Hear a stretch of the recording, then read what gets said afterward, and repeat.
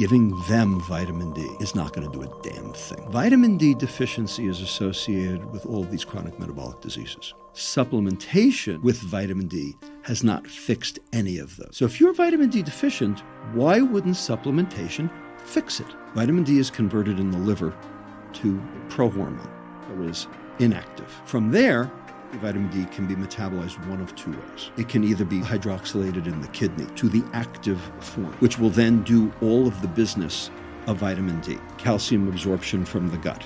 It suppresses inflammation. However, it can be metabolized a different way.